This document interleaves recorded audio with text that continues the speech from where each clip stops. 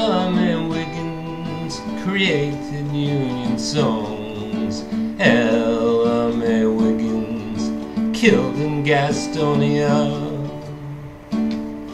When Ella May was 10 years old, her family moved from its poor farm, from the Great Smokies to a logging camp where she washed clothes in wooden tubs. At age 16, Ella married a logger named John Wiggins. She had a kid at 17, but then the heavy log fell down. It fell on her husband, the heavy log, so no longer could he walk or find work. But into the mill went Ella May Wiggins. Her family she now did support. Ella May Wiggins created Union songs. Ella May Wiggins killed in Gastonia. 60 hours a week working as a spinner, in between mothering more kids.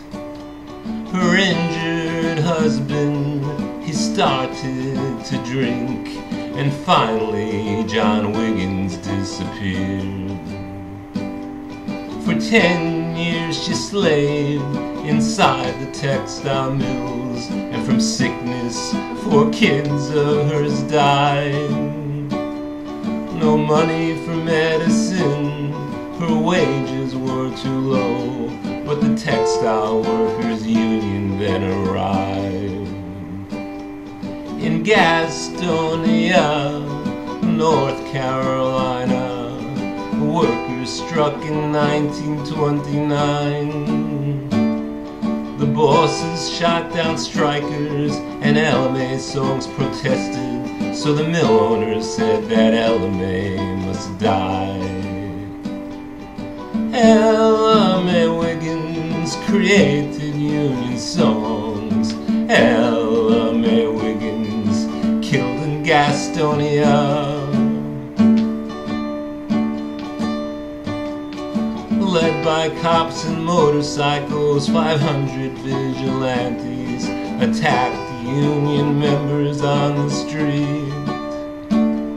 The Union called a meeting to protest all the beatings to be held on September 14th. The road to Gastonia was blocked by a mob who shot at unarmed workers.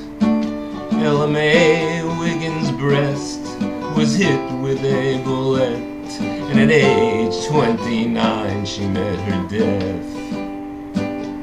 200 workers marched behind her coffin when they buried Ella May in rain. And the mill mother's lament, a song she did write, was sung at the site of her grave. Ella May Wiggins created Union songs. Ella May Wiggins killed in Gastonia.